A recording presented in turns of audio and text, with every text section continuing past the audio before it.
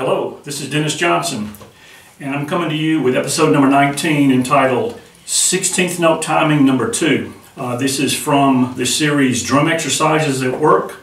We're in volume number 2, and we're on episode number 19. We are playing, basically, number 19 is very similar to number 18, with the exception of we're not going to play a check pattern. We're not going to play 16ths before the rhythms. We're just going to play the 4 rhythms. So, as a review, the 4 rhythms are this. Okay, those 4 rhythms are going to be played back to back. We're going to play it in a 4-2-1 pattern. So the 4s will be played once, the 2s will be played twice, and the 1s will be played 4 times. So we're going to play letter A, which will be 4 of each.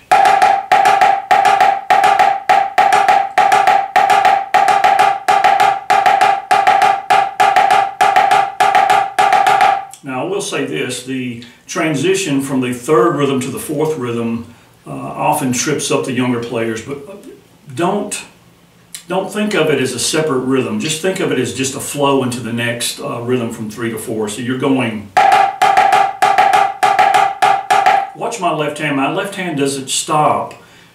It's a continuous motion. The flow, you're not going to downstroke it. You're just going to let it rebound, and it just flows straight into the 4th rhythm.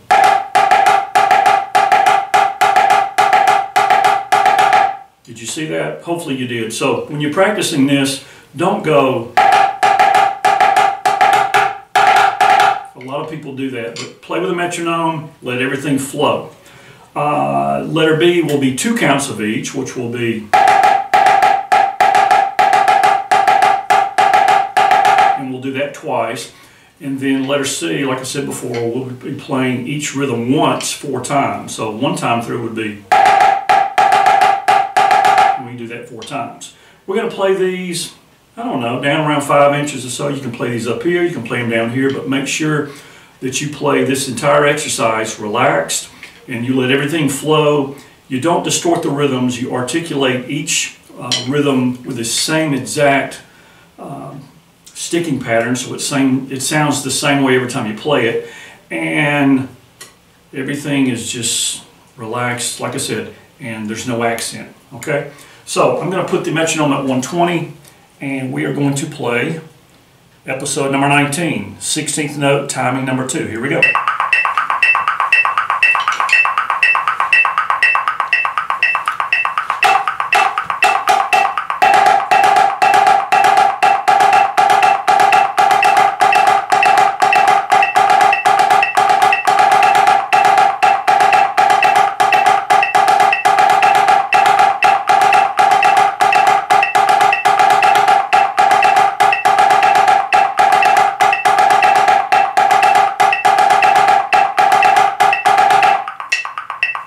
Okay, so that's 16th note, timing number 2, episode 19 of Drum Exercises at Work, and this volume 2.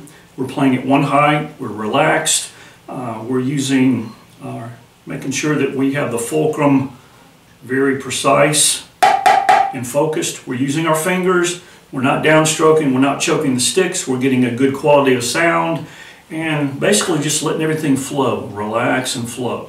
All right, if you start getting uptight and squeezing the sticks too much, you're going to distort the rhythms. So you don't want that. Practice until you can't get it wrong, okay?